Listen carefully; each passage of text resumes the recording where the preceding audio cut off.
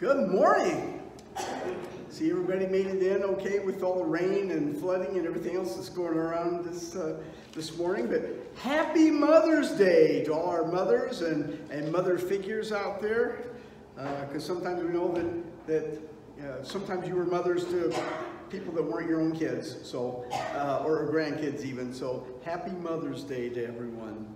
And we open our worship this morning in the name of God the Father, God the Son, and God the Holy Spirit. Amen. Are there any announcements that we need to make this morning? We do have Mother's Day flowers for all the mothers to take home, and you can plant them, you can keep them in the pot, whatever you like to do with them. If you want to keep them alive or whatever. The girls will hand those out, I think, after the service, either if you're going out right after church or if you're in the fellowship hall for some coffee afterwards. Any other announcements? All right. Then let's celebrate with our opening hymn this morning. It's number 62 in the United Methodist Hymnal, All Creatures of Our God and King.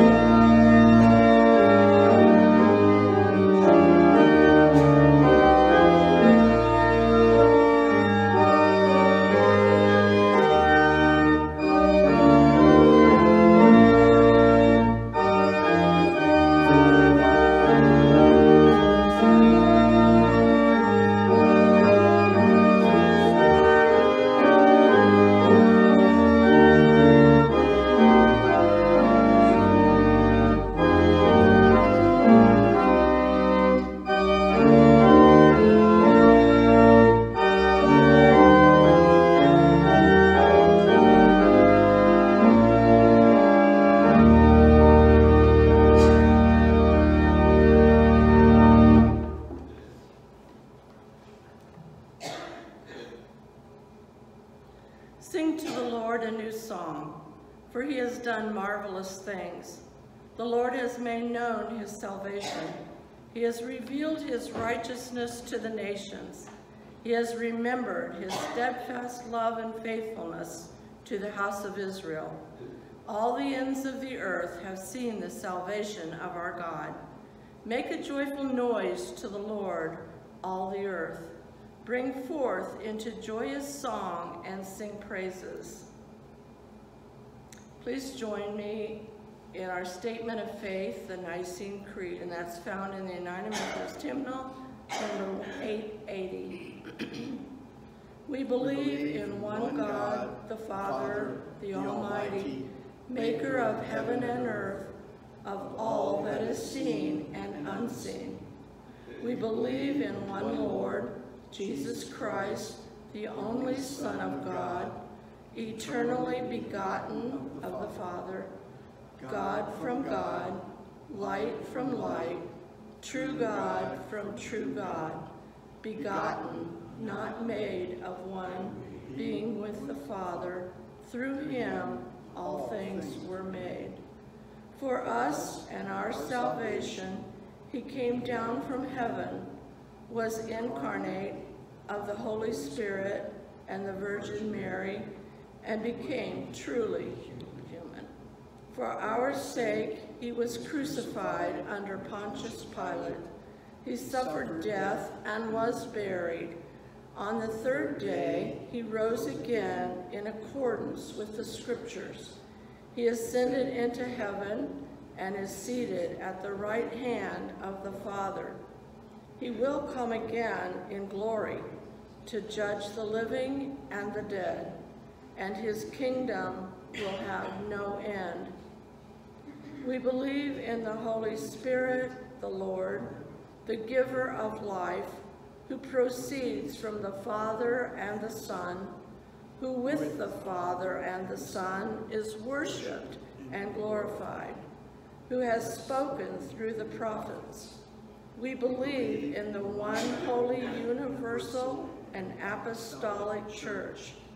We acknowledge one baptism for the forgiveness of sins.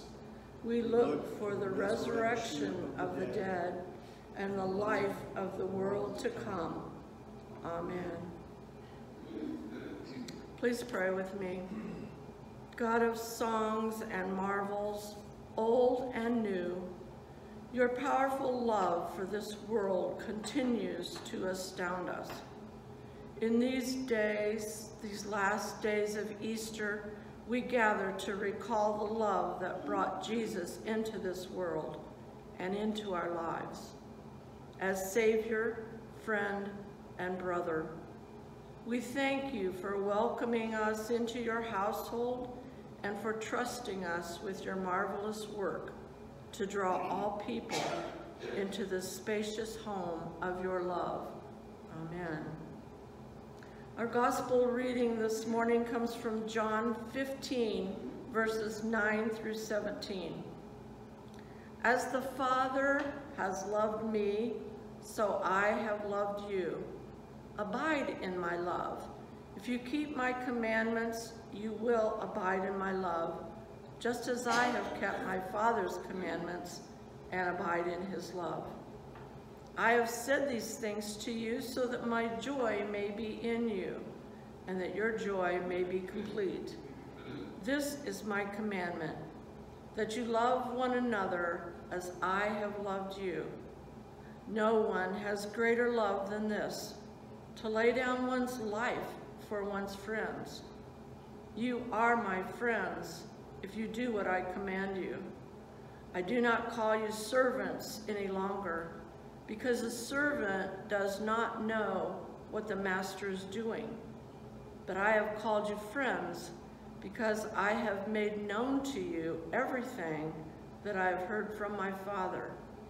You did not choose me, but I chose you, and I appointed you to go and bear fruit, fruit that will last, so that the Father will give you whatever you ask him in my name.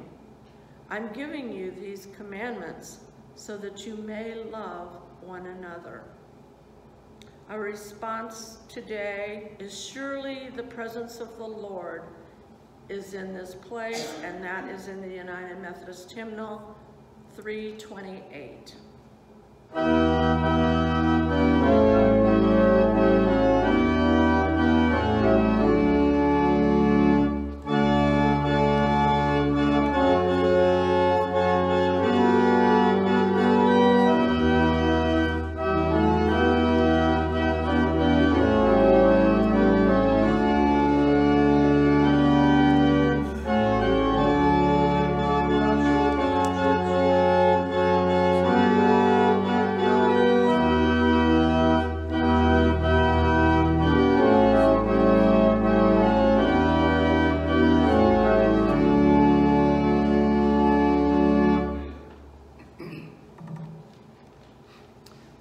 Attitude of prayer with me.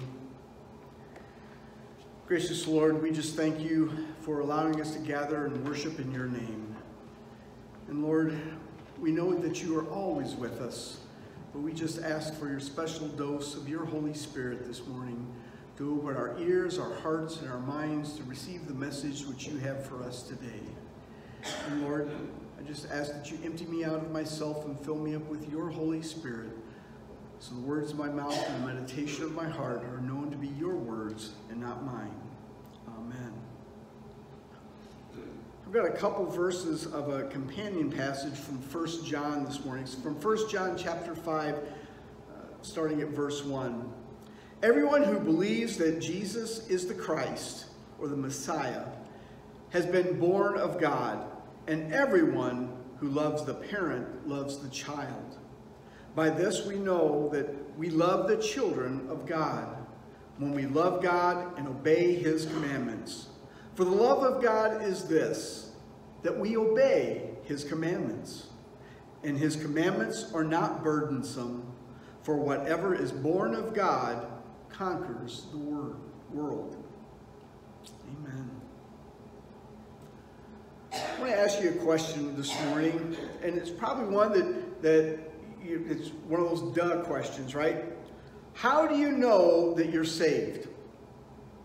How do you know that you're saved? Well, gosh, I can remember back to my childhood, right? And that old song that said, Jesus loves me, this I know, for the Bible tells me so, right? I know because I've learned all these things over a period of time, but when we're asked that question, sometimes we get a little flustered and we don't know quite how to answer it, do we? There was an evangelist named D. James Kennedy who asked two questions of those that he encountered in his life. He asked, first of all, do you know for certain that if you were to die tonight, that you would go to heaven? And generally he said that he would get a response, yeah, I'm pretty certain I'll go to heaven. And he said, fine, that's a great answer. And then he said, well, let me ask you the second question. If you were to die tonight and you went to the heaven's gate and God was standing there and he said, why should I let you into my heaven? What would your answer be? Ooh, that's probably a little bit tougher question, isn't it? Because you're here. Yeah, I mean, you're knocking at the door. Where else am I supposed to be, right? I'm here knocking at the door of heaven. Somebody said here. Well, there's only one requirement to get us into heaven, right? There's the passage that from Acts chapter 16, believe on the Lord Jesus Christ and you will be saved. Believe in Jesus and we will be saved. Doesn't say it. There's no other commandments that talks about that. That's the simple command. Believe in Jesus and we will be saved. That's the requirement to get us into heaven. And this is true, that our faith in Jesus saves us. And this is also true, that our belief of that faith in Jesus is confirmed by our behaviors. What we say and what we do is an expression of what we believe. Do y'all think that? What you do and what you say is an expression of what you truly believe inside. And what we do believe determines our ultimate destiny. In a writing of James chapter 2, Martin Luther once said, "Good works do not save a person, but a saved person does good works." In other words, our actions reflect what we believe. We don't do good works because, well, it's just the right thing to do, right? We do those good works. A saved person does those good works because of our faith in Jesus, and that was one of our commandments. We keep the commandments of God. You see, love is a sign of salvation. It all started with God's love for us. For God so loved the world that he gave his only son, right? We all remember that Bible verse from John 3:16. The signs of salvation in a person's life can be seen on how we live our lives. And how we live our lives shows that unwavering faith and belief in our salvation. Our time, our talents, our thoughts, our tithes that we all manage for God are signs of our belief that we are saved. And notice I said, not that we will be saved, but we are saved. Because our salvation is a past event, right? Christ died and he rose for our salvation. People worship work, people who worship, work, and witness show signs of salvation. But the greatest sign of salvation is our love. When Jesus charged us to love one another, he was explaining love as the greatest sign of this salvation, the greatest outpouring. How we can show our true belief is through his love. Loving others is how we show our love for God, and loving God is how we are saved and get into that heaven. So that answer to the question, how do you know that you'll be going into heaven, is found in those four simple letters, L-O-V-E, love. That's right, love. It's what Jesus did, and it's what we as followers of Jesus should be doing as well. We love like Jesus. You remember the bracelets, WWJD, what would Jesus do, right? Jesus loved. We pray and work to say the things that Jesus would say and do the things that Jesus would do. That's what it really means to love and to show that love. It means to be more like Jesus. You see, love is an obligation of salvation. Jesus didn't ask us to love. Those weren't suggestions that he made. He commanded us to love. And love just isn't an option that we can give or take for Christians. Apart from apart from inviting Jesus into our hearts and into our lives as our personal Lord and Savior, love is that most essential ingredient of being a Christian. That's why it's the greatest sign of our salvation. It's been said, now you can be right about every area of theology, or in other words, religious beliefs and theories, and the polity, that's in other words, how we live our lives as a Christian in Christian community.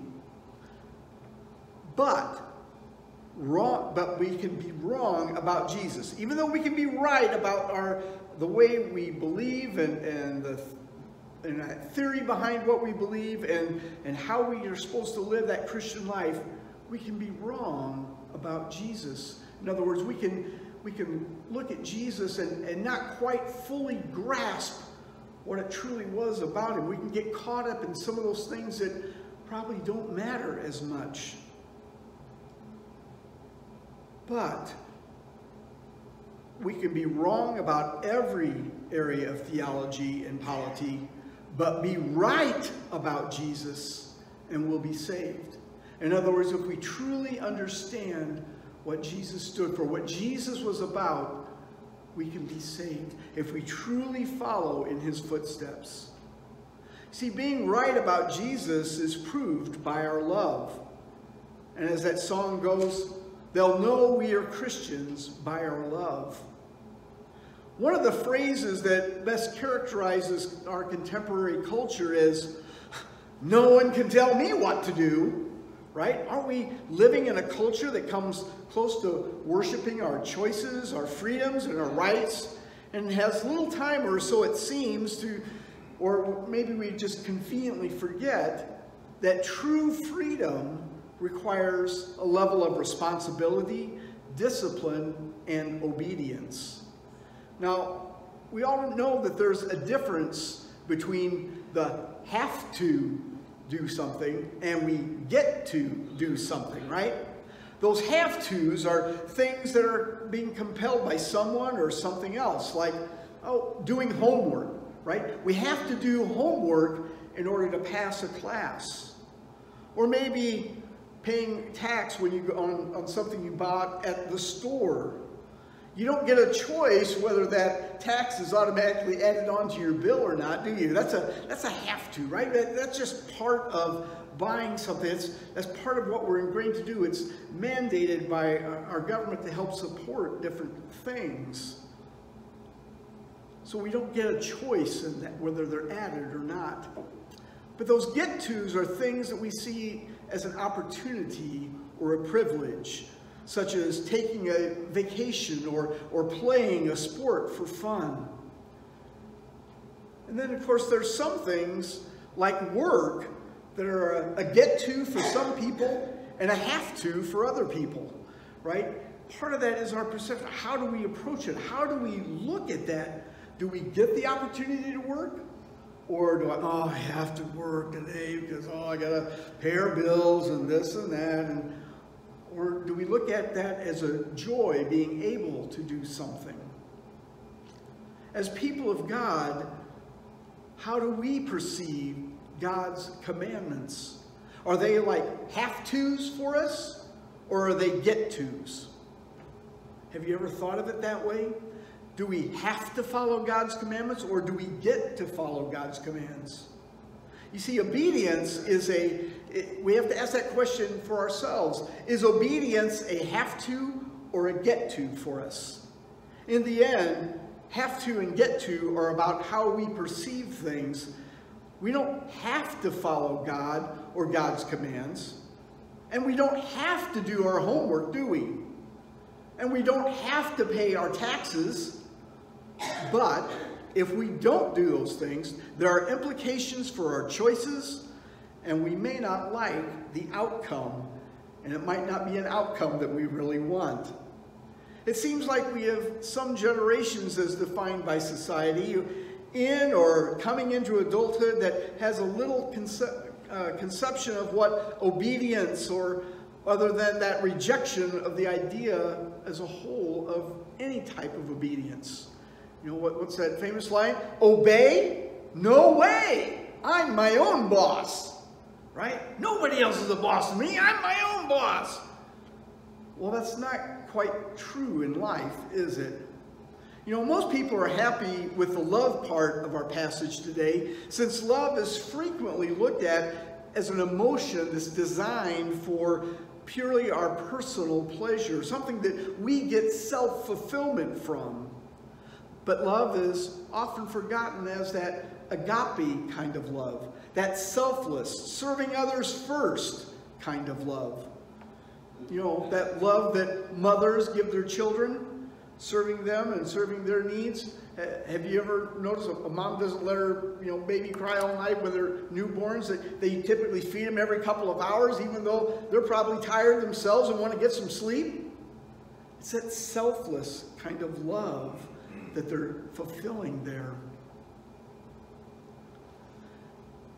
Sometimes we seem to say, you mean love isn't all about me? Well, I'll burst your bubble right now. No, love is not all about you. Just ask any parent you know, and they'll tell you. Well, what's those famous words? Ask mom, she'll always know. Yeah, just ask your mom. Mom, really? What's love all about? Is it really about me? No. It's about doing something for someone else or loving someone else. The spiritual truth is this: obedience is how we show our love for God. The question, like any child asks their parents, is why? Why do we love? Why should we obey God? Well, first of all, obedience grows out of our love for God. It's as simple as that. For the love of God is this, that we obey his commands.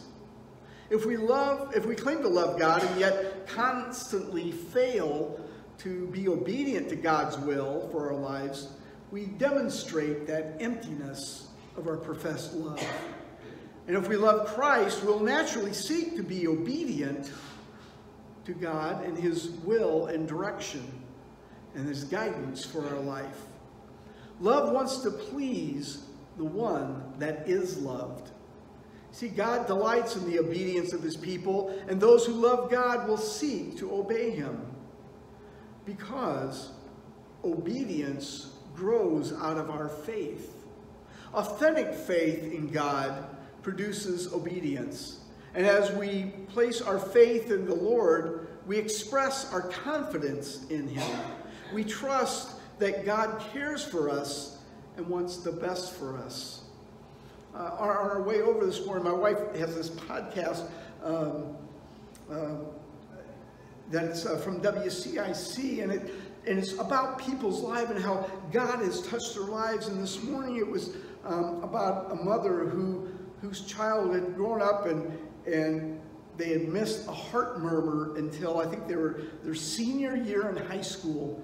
And suddenly some things just weren't adding up and wasn't feeling right, and they went to the doctor and because he kept saying his tailbone hurt, and the doctor gave him an exam and said, well, you know what, your tailbone appears to be fine, but you got a heart murmur.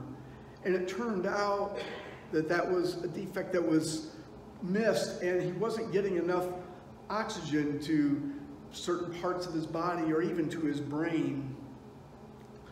And one of his statements when he was going through this, his mom's like, oh, I'm just so sorry you have to go through all these medical procedures and fix this and fix that. And he said, Mom, it's okay. We have to have faith that God will get us through this. And isn't that pretty amazing? By someone that's 17, 18 years old having that type of a faith, that knowing that God is there and will get them through it. As I said, that authentic faith in God produces our obedience, and we place our faith in the Lord. We express our confidence in him, that we trust that he cares for us and that wants the very best for us. If you're in the military, and Kenny, I know you're in the military, you went through a lot of important training to give absolute obedience to that commanding officer, because your very life could depend on it when you went into battle. You didn't have time to debate things. You didn't have time to ask, well, why should I have to do that, get my head down in that foxhole or dig a foxhole to get down there, right? You just did it because you were trained to do that, because you knew someone was looking out for you. And the reason that they did that is because those soldiers, when they went into battle, knew that their very survival and success would depend on their ability to function quickly and cohesively as a group. See, God demands no less from us. He created us, he loves us, and is beyond any measure of our comprehension. If we truly place our faith in him, the result will be obedience to his word. We have our confidence that whatever God wants us to do is truly for our best. You ever had a door open or a door close, and you looked at that door closed first, and he's like, oh, that's what I really wanted. But then a door over here opened up, and it truly became something that was probably better off for you or better suited for you than what you thought you wanted, or led to a better or faster outcome than the option you were really looking forward to. That's the same way with our faith. We have to trust that God has our best intentions.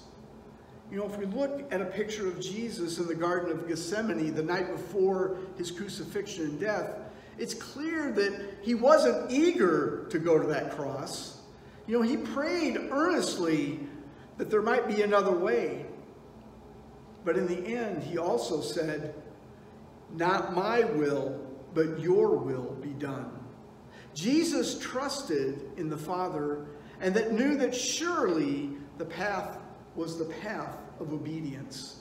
He would be obedient and God would win.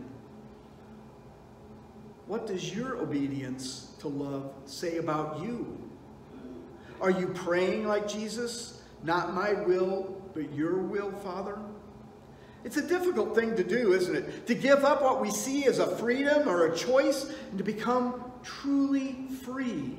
Because if we give up that little piece of us, we can become free through Christ and letting God lead us. So the question is, are we truly following in Jesus' example? Are we truly following the way Jesus did by asking, is it my will or your will, Father? I'm going to follow your will. This is the way it is with our Christian walk.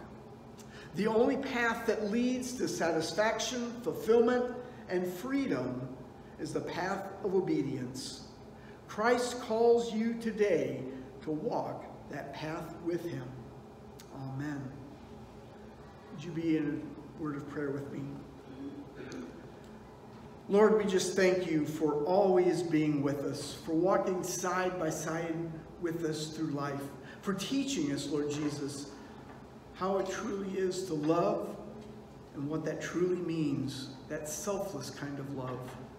And Lord, also what it truly means to be obedient to you and to God. And that leads to the best outcome for all of us, that we know without a shadow of a doubt that we are your loved and forgiven children, and that we too have a place in heaven with you. Amen. Let's join together in our hymn of response this morning. It's number 467 from the United Methodist Hymnal, Trust and Obey.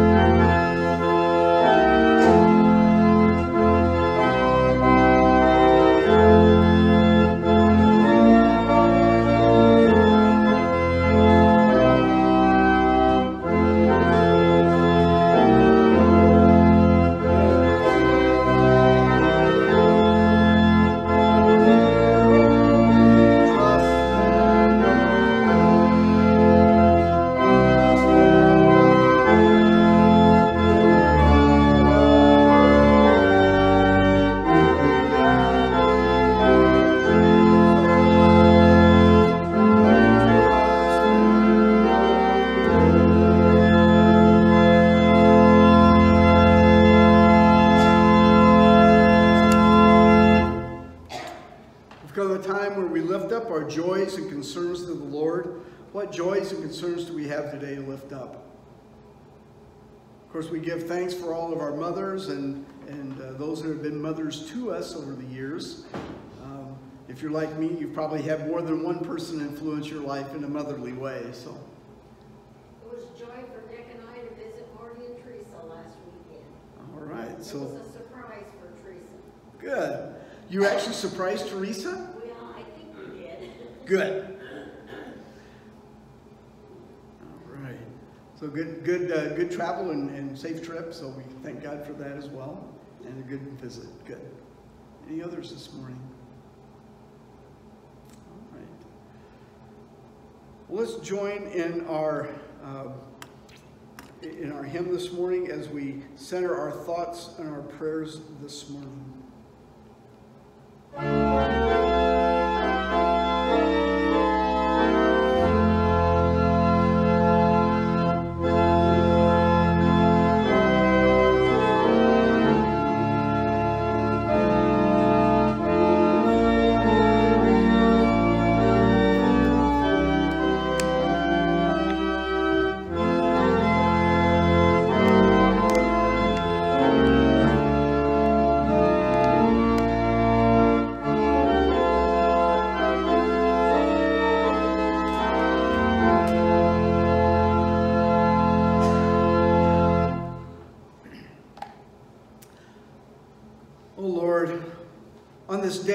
Celebrating your love, we lift to you our mothers, those who have given us life and those who have loved us, those who have blessed us and those who have taught us. May your blessing pour out upon all these mothers who gave us birth and those beautiful, strong women of faith who have been mothers to us along our journey of life. We praise you, O God, for your gift of motherly love, both gentle and fierce, both strong and humble, both kind and true. Where we have been so blessed, we give our grateful praise, for you have provided loving hands that have worked so hard in raising us, cared enough to correct us, blessed us in ways that we cannot fully know as children. We call forth your compassion upon every mother and mother figure who has given so much to us. So today we lift to you all those who have mothered us through our life. And Lord, we also lift up those who are in need of care and healing in our lives, those that are named in our hearts and our minds, but perhaps not spoken out loud. Lord, you know who they are and know what their needs are. So, Lord, we just lift them to you right now. And also, Lord, we lift up those who can't be in worship with us this morning for whatever the reasons. And, Lord, we just want them to know that you love them and have them. So, Lord, just wrap your loving arms around them and let them know that you are there and tenderly taking care of them so that they know that they are loved and not forgotten. And Father, we just thank you for safe travel and a good visit with Marty and Teresa, Lord, as Nick and Karen were able to spend some time with them. And Father, we just thank you again for all that you do for us in our lives, for all those that you have placed in our path to guide us and correct us and to lovingly encourage us in the ways that we should go. We ask all these things in the name of your Son, Jesus. Amen. This is usually a time where we collect our tithes and offerings. And of course, in COVID times, we've got the plate in the back, so you can place your offering there or mail it in or electronically give, however. But our tithes and offerings are a way that we show that we trust that God will provide for our needs. And so we bring a portion of what God blesses us with in terms of our times and talents and tithes to him. And these offerings are our response to God's love and grace to us. As the Apostle John wrote, "But if anyone has the world's goods and sees his brother in need, yet closes his heart against him, how does God's love abide in him? So if we freely return to God a portion of what he has blessed us with, without an expectation of something in return, then we are showing our love to God. Let's join together in praising God through our doxology this morning.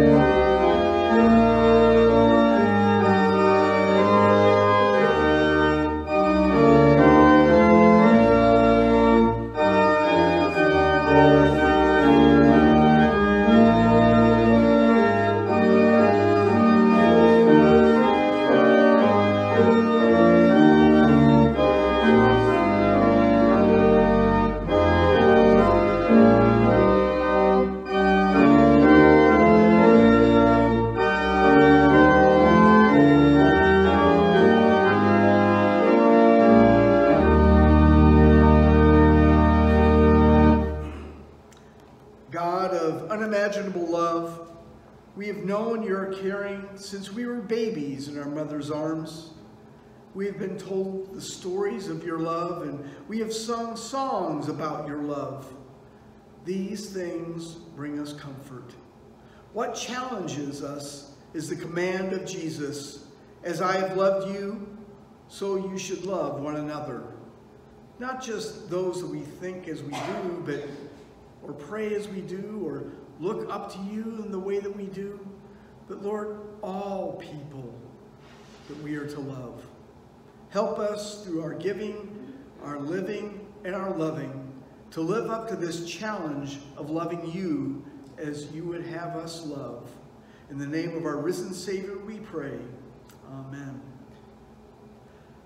And now we'll join in our closing hymn this morning. It's from The Faith We Sing, number 2223. They will know we are Christians by our love.